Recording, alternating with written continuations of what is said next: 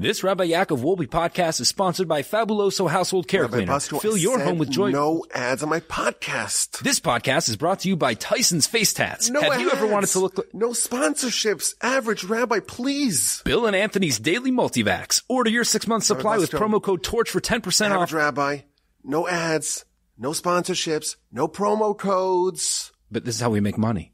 This is not how we make money. This is not how we make money.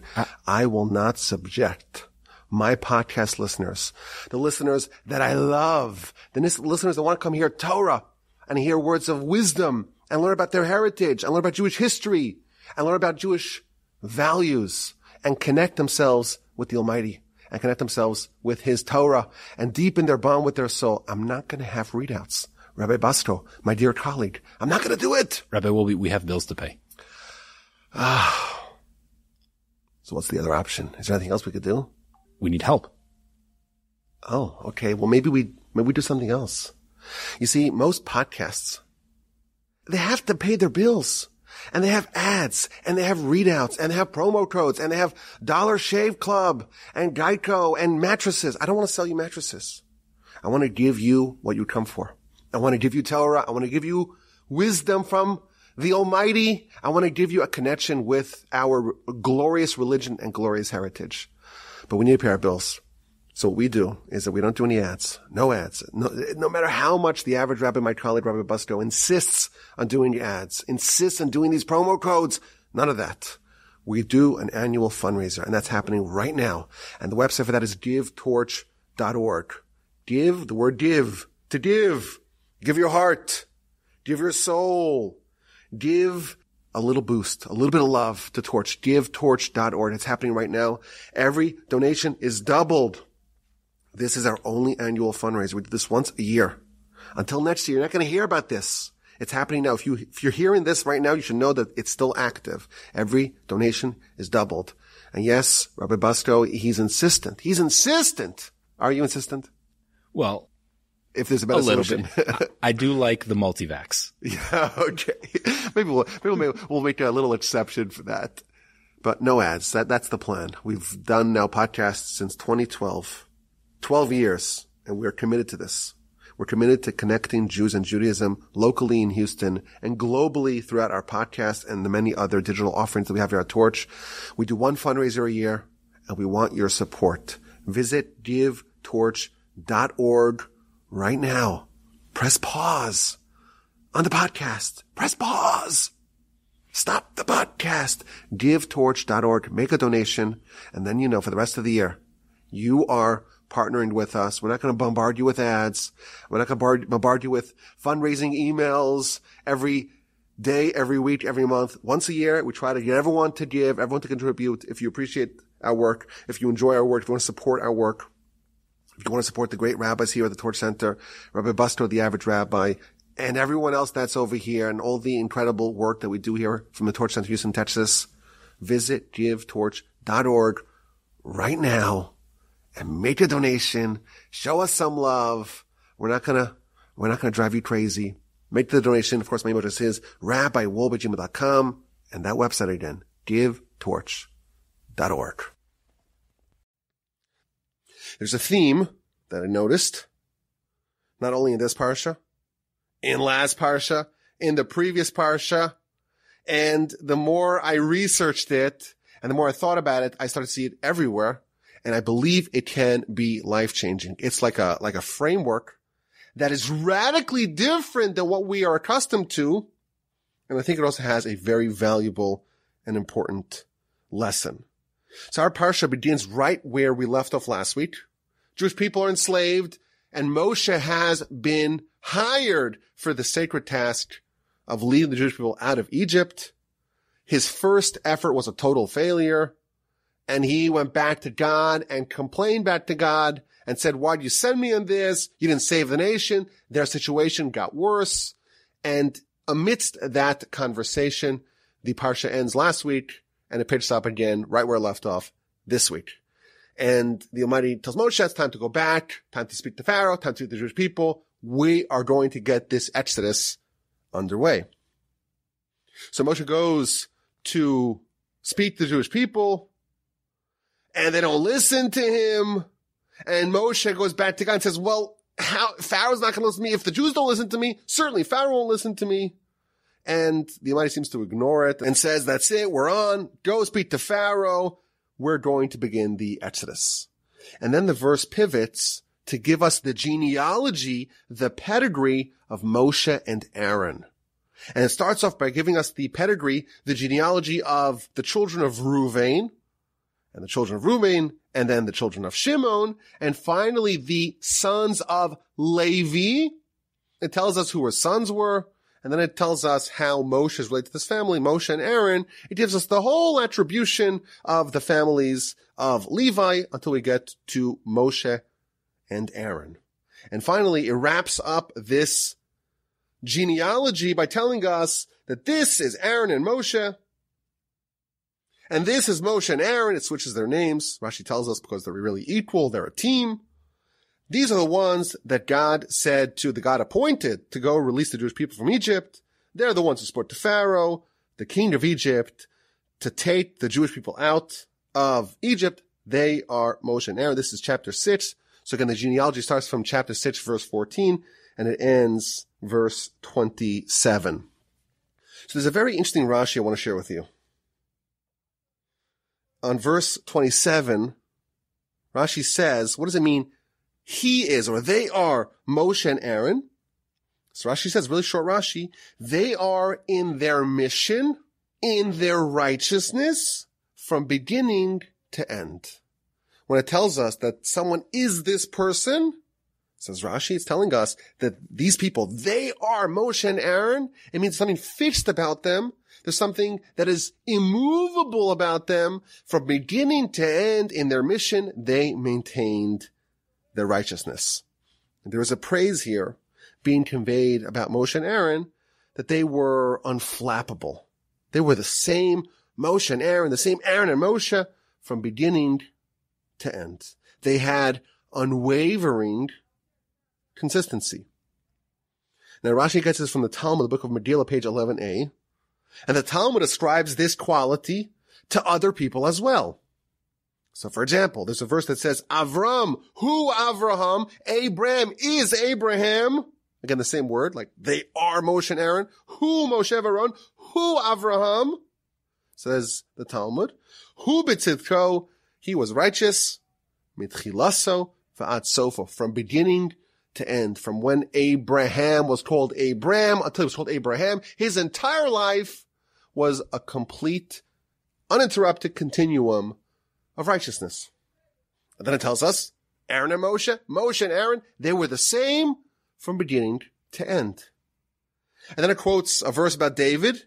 David was humble when he was a simpleton, when he was a shepherd, and once he became a king, he was an all-powerful monarch, and nevertheless, he maintained his humility. These are some of the giants of our history. Abraham, Moshe, Aaron, David. These are total giants, and they are all praised by having this same characteristic. The mark of a giant is that they are resolute. They are unflappable. Their successes, don't change them, don't alter them. Their triumphs, don't ruin them. Moshe and Aaron, when they started, they were kind of no-names. No one really knew who they were. They didn't really have any successes. And then after they conquered everything and they led the Exodus and they brought down the manna and gave us the Torah, everything, 40 years of brilliant, consummate leadership. They maintained the righteousness. It didn't get to their head, as we say here in America. They maintained and preserved their level. Moshe and Aaron are praised like this. Abraham is praised for having this quality. David is praised for their consistency throughout their life. Now, I think it's an amazing thing. These giants are praised not for their level of righteousness, but for the duration of righteousness. From beginning to end, Abraham, David, Moshe and Aaron maintained the same level. The great praise of Moshe and Aaron was that they stayed the same. Same thing, Abraham and David.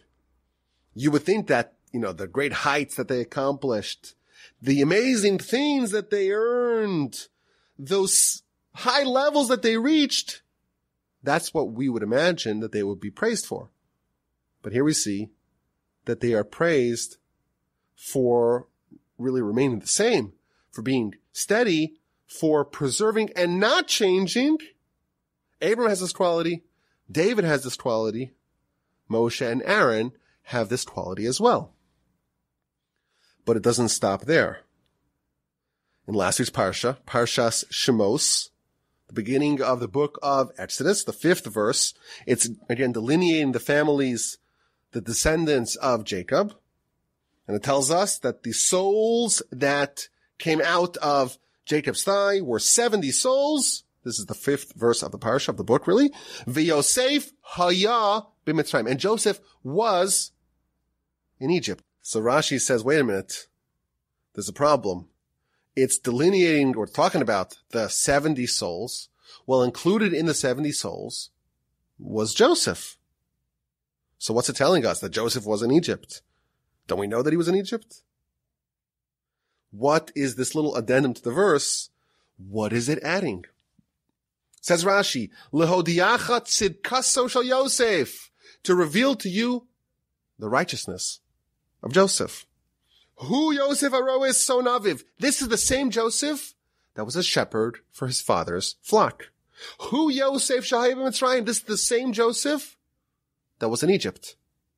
V'na'aseh melech, and became a king. Ve'omed b'tziko, and nevertheless maintained his righteousness. Like Moshe and Aaron, like Abraham and David, Joseph was unflappable. No matter what happened to him, he remained the way he was. The same purity, the same humility, the same righteousness, the same tenacious resistance to temptation, the same faith. All the circumstances didn't alter Joseph.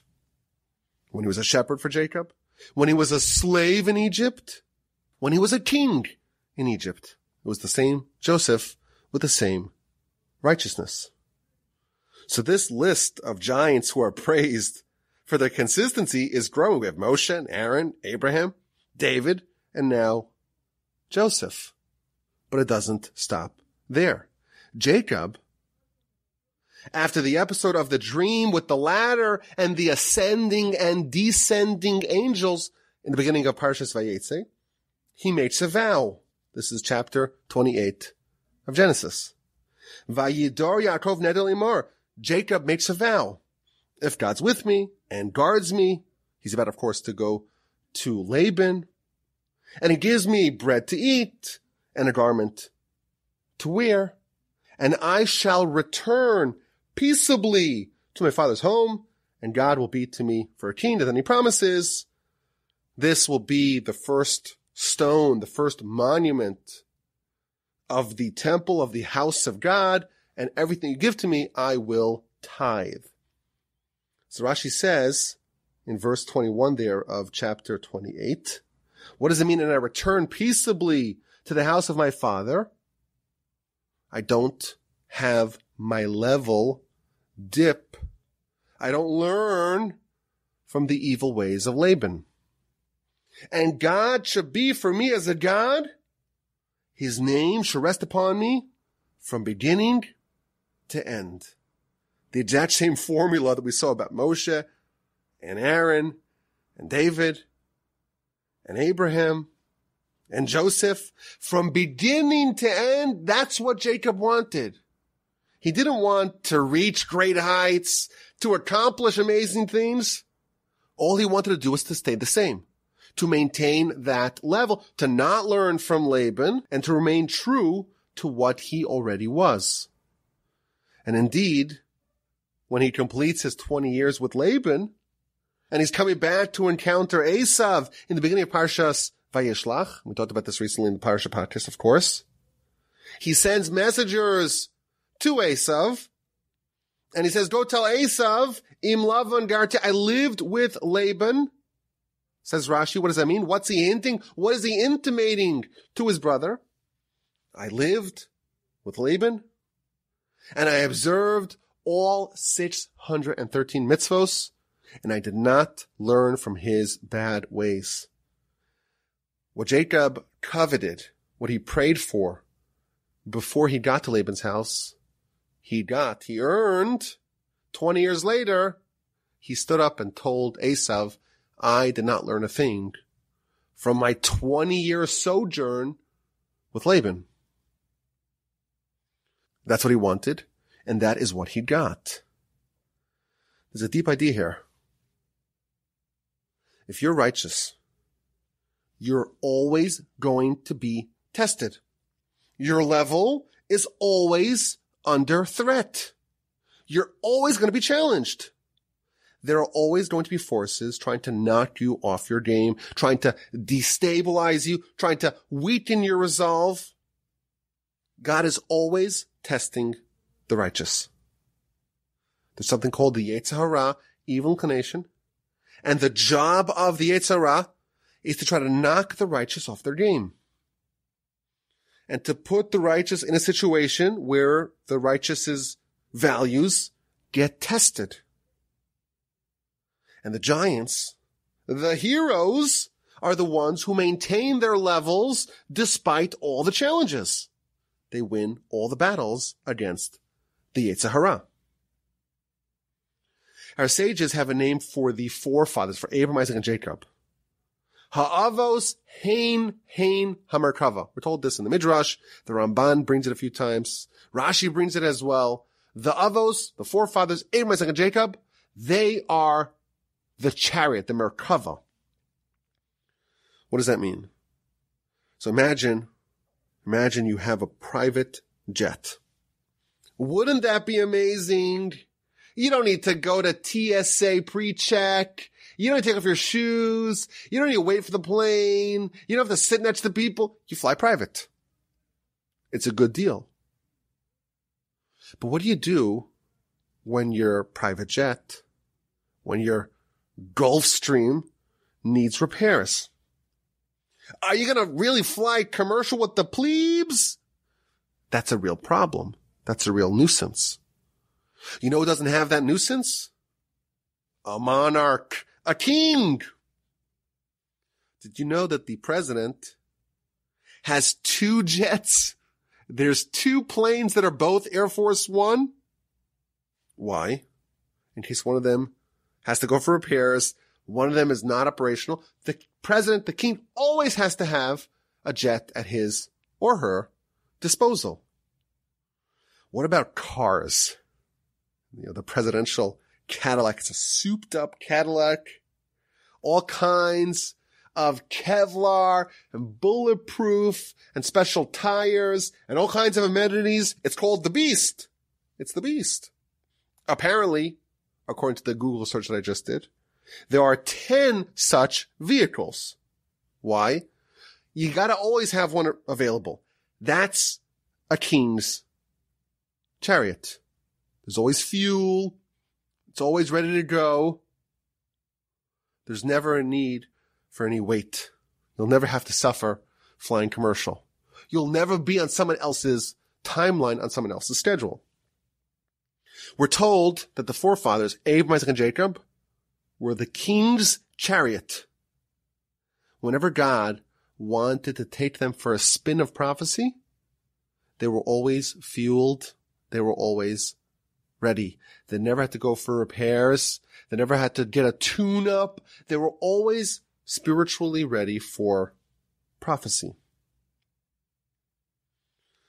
What exemplified Abraham, Isaac, and Jacob is the consistency and never yielding to the disruptions of interruptions. They were bulletproof against all the forces trying to impinge upon them, trying to encroach upon them, trying to destabilize them. So again, we have this high level of consistency, and now we know why that's such a high level. It's such a high level because there's always these forces trying to lower that level, trying to attack that level, trying to knock that person off their perch. And Abraham, Isaac, and Jacob are this really high level because they never yielded to those forces that were always trying to take a swipe at them. Rebecca, she's praised by the fact that she was not influenced by the tides of her childhood. In the second verse of Parshas Toldos, it tells us that Isaac was 40 years old when he married Rebecca. Then it tells us the pedigree of Rebecca. Bas Besuel, the daughter of Besuel. Ha'arami, the Aramean. Mi Padan Aram, from the place called Padan Aram. Achos Lavan, the sister of Lavan. Ha'arami, the Aramean. Lo Lisha. That's who Isaac married.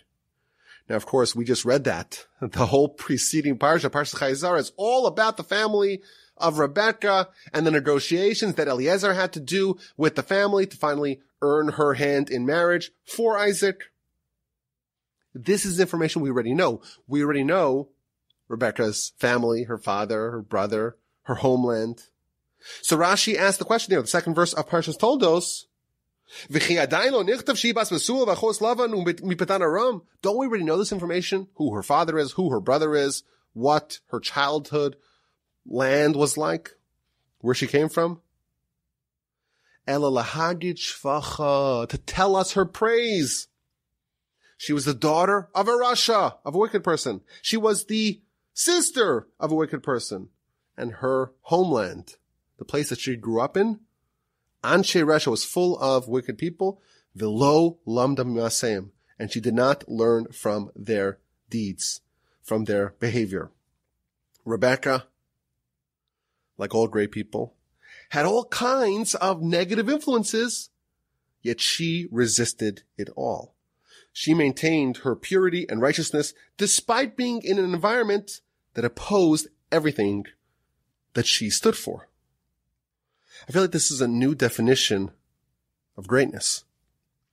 Greatness is not only measured by the height that a person reaches, the great accomplishments that a person has, but by their consistency and resilience and unflappability despite the forces trying to destabilize them. Again, it's not so much about what you accomplished, but how long did you maintain that level for? There's a big debate amongst sports fans.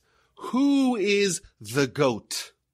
Now, for our large and burgeoning international audience, GOAT stands for greatest of all time. And often it comes down to the guy or the girl who had the greatest prime, but they flamed out a little bit, versus the other person whose prime was not quite as great, but who maintained consistency for a long career. So who's greater? Who's the GOAT?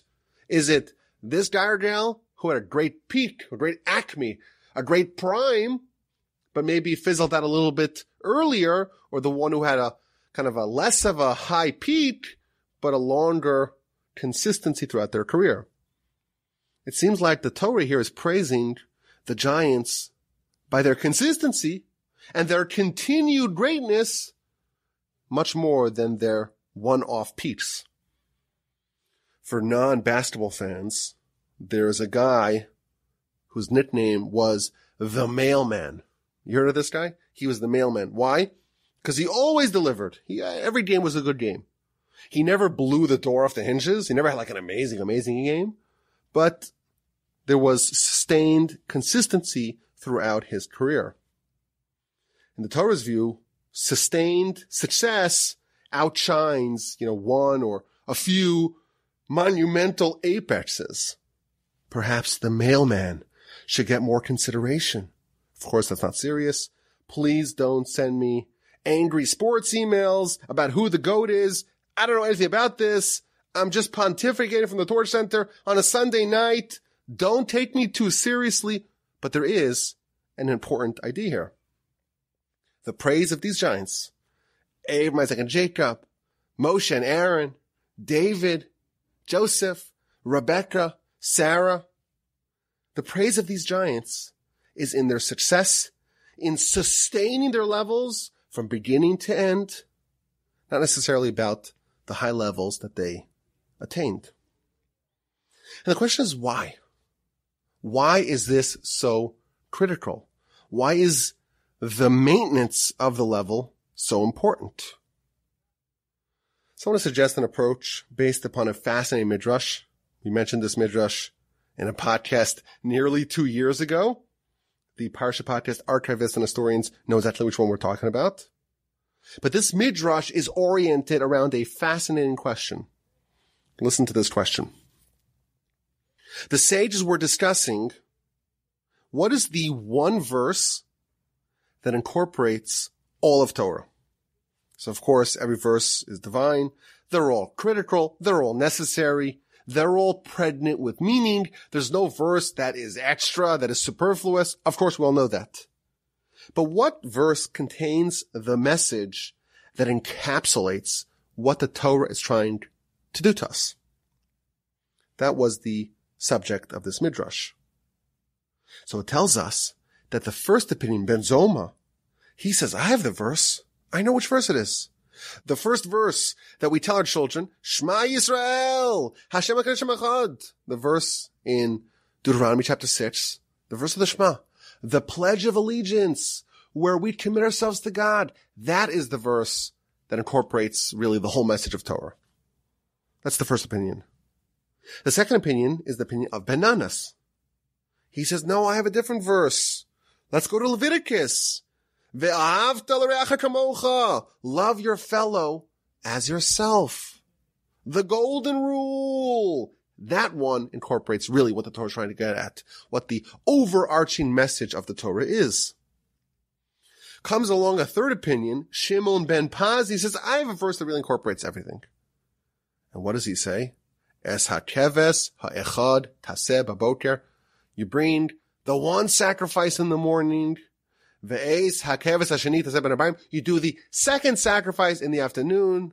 The daily tamid sacrifices that you do once in the morning, once in the afternoon, every single day. That is the overarching message of the Torah. Now, in general, this midrash is really fascinating. The question itself, we're trying to distill the whole Torah into one idea that really incorporates it all. Like, what's the forest? Not just the trees. And the first two really make a lot of sense. The declaration of our allegiance to God. Shema Yisrael, we're accepting God's dominion over everything. God is one. Makes a lot of sense. The golden rule, you shall love your fellows yourself. That is an idea that if you want all of Torah while balancing on one leg, Hillel tells us this is it. Makes a lot of sense. But what is so special about the daily Tamid offerings? So the Maharal says something very fascinating. Indeed, no one is claiming that the daily Tamid offering in isolation is something so transformative. After all, it's a sacrifice. There are a lot of sacrifices. But what makes this special is because this is done every single day. 365 out of 365. On Sunday, Monday, Tuesday, Wednesday, Thursday, Friday, Shabbos.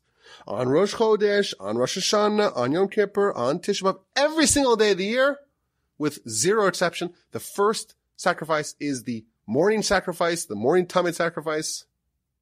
The final sacrifice of the day is the afternoon Tamid sacrifice, and those are consistent. And then he adds something very powerful. The objective of Torah is for man to accept the dominion of God. We start off our life under the dominion of the foreign God. There is an imposter. There is a false God, namely the Yetzer Hara, and he's in charge. He determines our life. He sits atop the throne, and we genuflect to him. And the objective of Torah is to supplant the false God with the true God, to install God as our internal dominion. He's in charge. We're subservient. We're subjugated to him and not to the false God. The quality of subservience.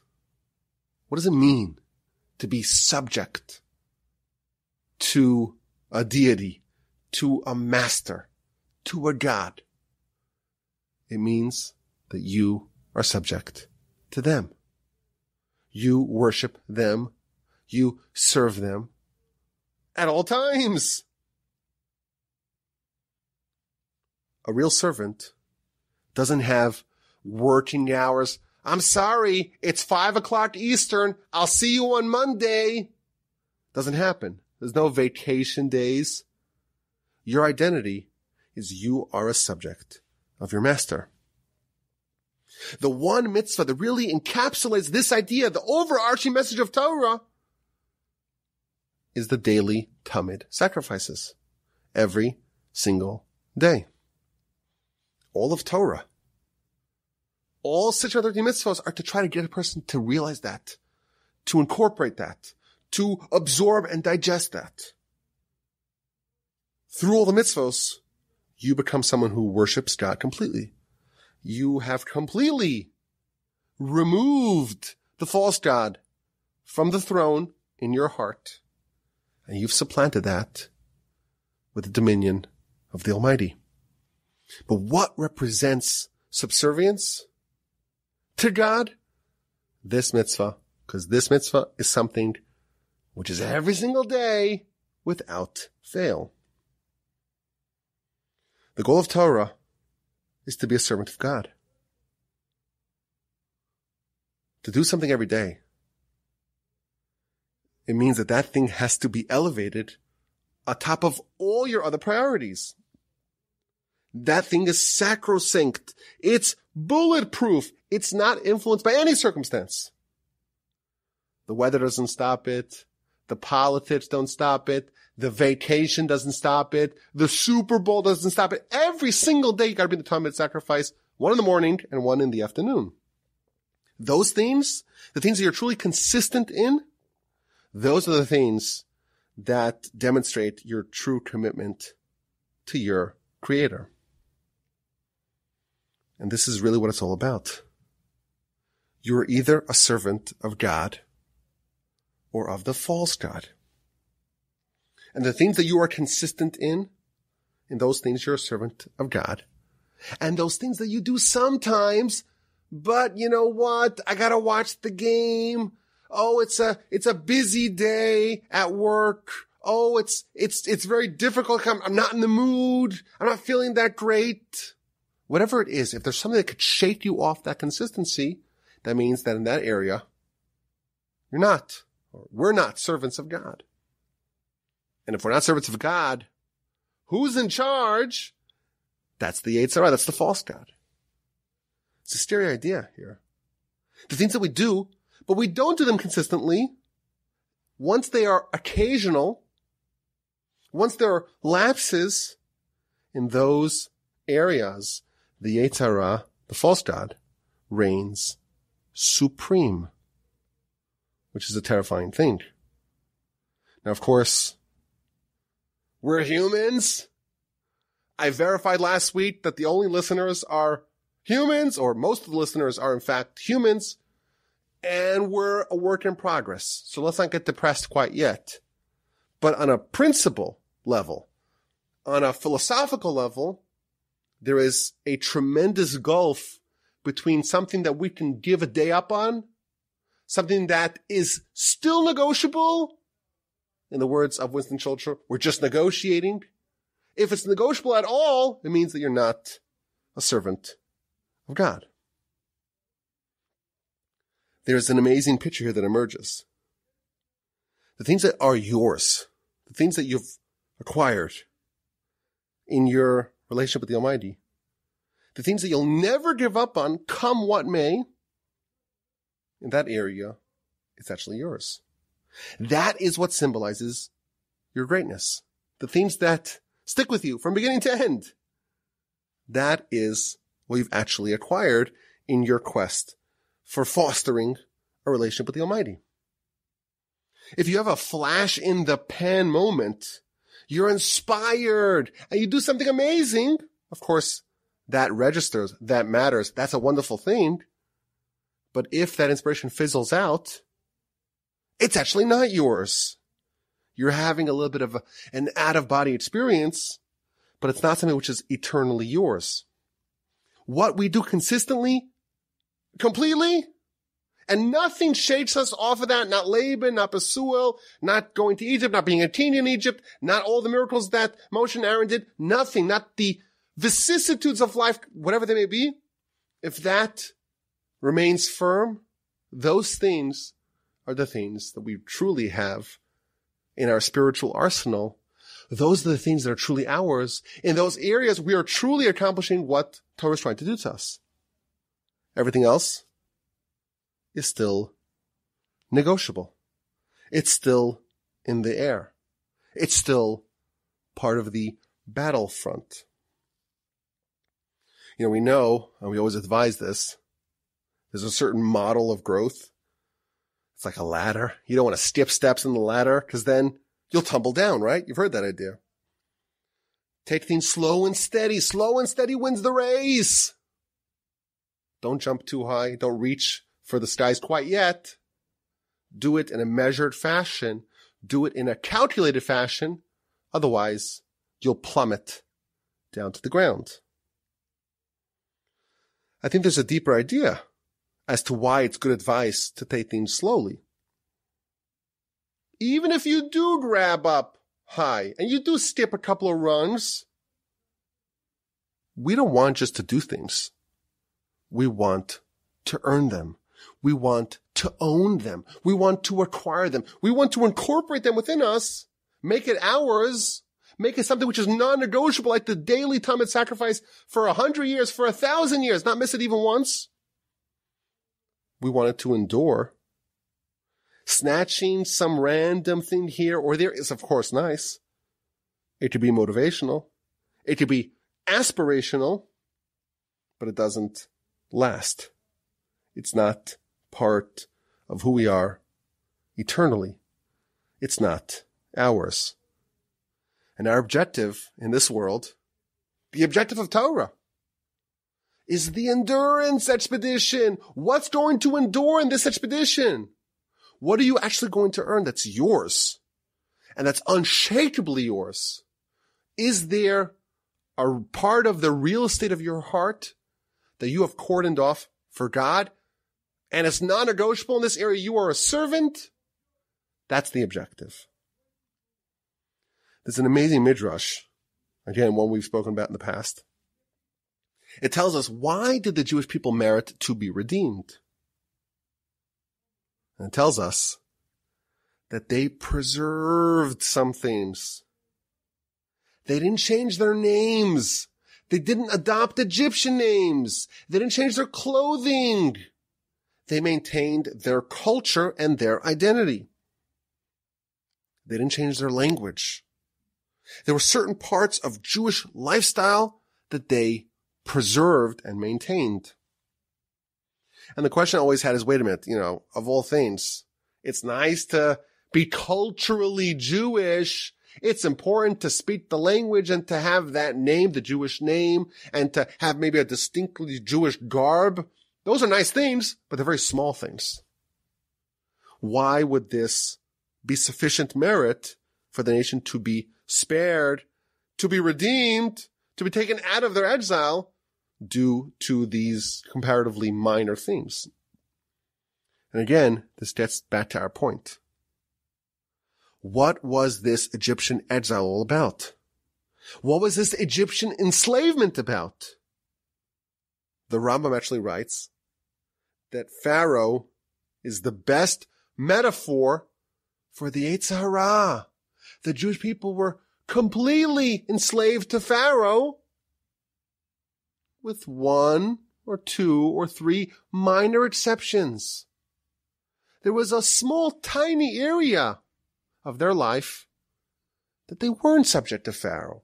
They weren't subject to the Egyptian way of life. They maintained certain aspects of Jewish culture, of the Hebrew culture, Jewish names, garments, language, things that in the grand scheme of things, is it so important? I don't know how important it is. But in that era, they were not subject to Pharaoh. They weren't subject to the foreign god, and therefore they were subject to the true God. There was a tiny bit of real estate that was under the dominion and the control of the Almighty, And therefore there's some grounds within them for something to clasp on, so to speak, something to grab a hold of to extract the Jewish people from Egypt. We read in the beginning of Parshas Vayechi, the very first Rashi in Parshas Vayechi, Rashi tells us that there is an anomaly to Parshas Vayechi that appears in no other parsha, and that is that there's no break separating it from the preceding parsha. Normally, it's a new paragraph. There's a few spaces in the Torah scroll from one parsha to the other, separating the two. Vayechi begins, and there's just right in the middle of a paragraph. So Rashi tells us, why is that so? One of the reasons Rashi tells us, because when Jacob died, that's when the enslavement began. And the Jewish people were all closed up because they were suffering with the enslavement. And therefore the Torah is also closed up. And there's no open paragraph to symbolize, so to speak, the state of the Jewish people at that juncture of the Torah. Now the question that everyone asks is, wait a minute, in our parsha tells us, Rashi tells us, our sages tell us, that we are told the age of Levi when he died, because when all the sons of Jacob passed, that's when the enslavement began. And therefore Levi, who outlived all the other tribes, all of his other brothers, it tells us his age so we can calculate the exact moment when the enslavement actually began. So Rashi, of course, is contradictory. In the first verse of Parshas Vayechi tells us that the enslavement began with the death of Jacob. And in our parsha, he tells us that the enslavement began with the death of Levi, Jacob's son. Which one was it? So my grandfather used to always say is that there's two kinds of subjugation. There is spiritual subjugation, and that began with the death of Jacob. And then there is physical enslavement. That only began with the death of Levi, which was many decades later. What does it mean to be subject to spiritual subjugation, to spiritual enslavement? This is the idea that we're talking about. You have your level. You have your status and stature. And that is going to come under threat. And the threat is the spiritual environment in which you're living. The effects of the environment of Egypt, once Jacob died, it altered them. The Egyptian way of life rubbed off on them. They started to become acculturated and assimilated into the Egyptian way of life. The merit that they had to be redeemed was thanks to those things, small though they were, those small tiny things that they did not lose, that were not subject to the Egyptian enslavement. They preserved, they maintained from beginning to end. That was theirs. In those small minor areas, God reigned supreme. And therefore there was a foothold. There was a beachhead in their heart for the redemption to grab onto. This idea, of course, is featured in all kinds of places. For example, the Talmud tells us that before a child is born, they are given the instructions of what they need to do in life. And the child is told, the soul is told, you have a holy and pure soul within you. The holiness of your soul rivals the holiness of God himself and the angels. And your job is to preserve and maintain the purity of your soul. Again, the stress, the focus is not about acquiring new things, about earning new things. Just maintain the holiness and the purity that you had initially. And therefore it makes sense. Who are we praising? We are praising the ones who succeeded in preserving and maintaining their level. Moshe and Aaron, Abraham, Isaac, and Jacob, they were consistent from beginning to end, and that demonstrates that they, in fact, earned it themselves. The Talmud tells us that if a person has one mitzvah, in heaven, they do good to him, and they elongate his days, and he merits to earn the land which we're told means to earn Olam Haba. So how many mitzvahs do you need to do to earn Olam Haba? Well, here we're told, this is the Talmud book of Kiddushin. I think it's on page 40 or 40A or 40B, somewhere around there. Here we're told you only need to do one mitzvah. With one mitzvah alone, you can earn a portion in heaven. Explain the commentaries. It doesn't mean to do one mitzvah once. It means to own a mitzvah. If there is one mitzvah that you do consistently, come what may, no matter what, it's like the Tamid offering. You do in the morning, you do in the afternoon, and this never, ever, ever changes. That is a mitzvah that you truly own. In that area, God reigns supreme. You already have acquired in this world a portion in the next world. And indeed, once you arrive at the gates of the next world, you have a golden ticket of admission. Even if it's only a small thing. Even if it's only one thing, but something you don't compromise on, something that you're consistent from beginning to end, you have now earned a lasting legacy. There's something that your soul can feed off, can feast upon for all eternity. Now, of course, you'll be challenged on it. That's the design. You probably won't be challenged like Rebecca was challenged. You won't have Besuel as a father, most likely. You won't be siblings with the trickiest, wiliest fraudster of all time, Laban. You probably won't live in a land, in a city that is as immersed in sinfulness as where Rebecca grew up. But nevertheless, you will be challenged. And that's why we're urged to not trust ourselves until we are dead.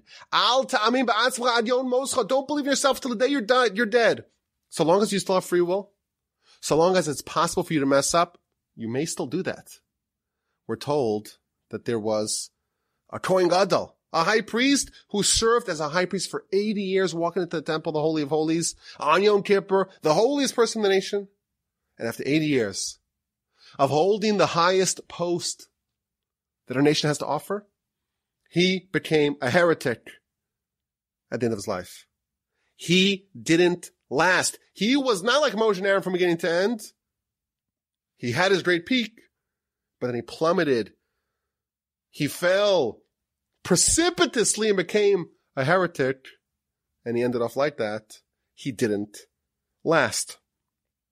The mark of all the great giants is their consistency. Moshe and Aaron were like that from beginning to end. Abram, Isaac, and Jacob, Rebekah, Sarah, David, Joseph. They were all giants from beginning to end. Now for us, we cannot really hope to be like them because they were perfect in every area. Abraham, of course, represents totality of completion in all areas from beginning to end. They were ready for prophecy at any time of the day or night. They were perfect in every area. But for us, we have a certain model here now that we've learned from this study. It's a good advice for us to find at least some part of ourselves, of our behavior, of our relationship with the Almighty, a mitzvah perhaps. Find something that is fixed in stone and immovable. Carve out that one little thing.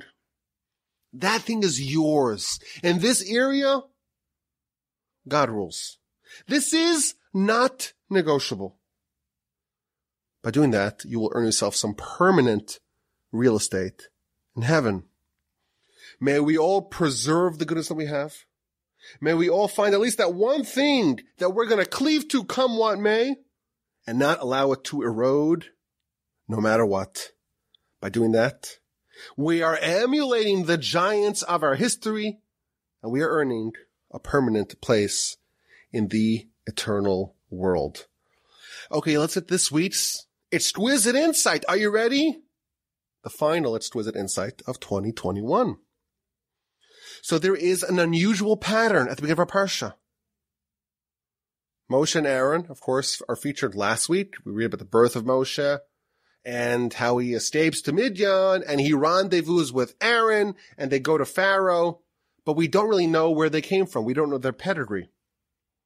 And in our Parsha, after we had a whole Parsha ready to deal with them, to study them, to follow their story of Moshe and Aaron, it lists the pedigree of Moshe and Aaron. They're descendants of Levi, from the family of Kahas. Amram married Yocheved. We get the whole history. And it starts, of course, with Reuben, gives us the family of Reuben, then Shimon, and then Levi, and then it doesn't continue. It doesn't go through the rest of the children of Jacob. It just does the first 3. So there are a few questions. First of all, why does it attribute Moshe and Aaron now, and not when they were introduced last week? And by the way, if I'm not mistaken, this was the A and Q from last year. That's question A. Question B is why attribute Reuven and Shimon, Levi. Of course, we know we have to know the backstory, the pedigree of Moshe and Aaron. They come from the tribe of Levi. But why Reuven and Shimon and not all the other tribes? Either do everyone or just do the tribe of Levi and give us the backstory, the antecedents, the progenitors of Moshe and Aaron. So Rashi already gives us 2 answers to these questions in verse 14. Rashi tells us, well, we needed to be told the story of the tribe of Levi, and therefore once we're telling us, we don't just start from the beginning, we start from the oldest one, Reuven, then Shimon, and finally Levi, and then really that was the goal. And once we got to the goal, we stop there. That is the first answer Rashi gives us. The second answer I found to be really interesting. Rashi says that when Jacob was on his deathbed, he rebukes the first 3 of his sons. Reuven, he tells him, you're too impetuous. Shimon and Levi, you have the stolen craft. Of course, we talked about this a couple of weeks ago.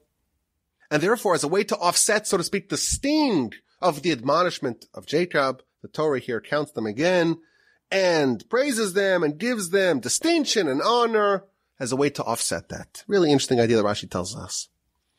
Rav Hirsch says something fascinating.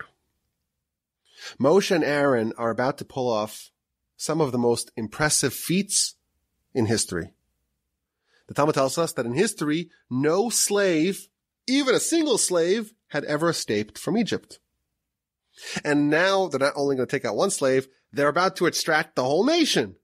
Moreover, they're going to assemble all the Jews from every corner of the land, gather them all together. And it's going to be in style.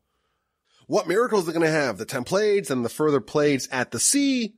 You have the Jew and the Egyptian drink of the same glass. Jew drinks water. Egyptian drinks blood. When do you want the fraud stand? Even the magicians throw up their hands in defeat. What Moshe and Aaron are about to do is something very impressive. And there was a concern that someone perhaps would claim that they're not ordinary humans. They are divine. There are a segment of our population, of humanity, that are small people. And they cannot conceptualize how great a soul is or how powerful a soul is. And when they see something that they cannot explain in their small world view, they automatically conclude that it must be divine. But no. Moshe and Aaron were humans like all other humans. And therefore, to banish the mistaken notion, right before they're about to accomplish amazing things, and not last year's Parsha. Last year's Parsha, really, it kind of flopped. But they're about to do great things. The Torah tells us who their parents were. They came from this and this family. Oh, and they're equated with their brothers, Reuven and Shimon. They're ordinary people. Of course, they're very special people, transcendent people, angelic people, prophetic people. But don't make that mistake. I always speculate that Moshe is the most criticized person in the whole Torah, even though he's the greatest one. Perhaps it is for this reason as well. Well, that's that. I thank you for listening. I hope you enjoyed this Parsha podcast about 3% as much as I did. I hope you have an amazing rest of your week and a fantastic and splendid and wonderful and joyous and harmonious and peaceful and tranquil Shabbos upcoming. And please God, with the help of the Almighty, we will talk again next week, hopefully in good health, in great spirits. My email address is rabbiwalby@gmail.com.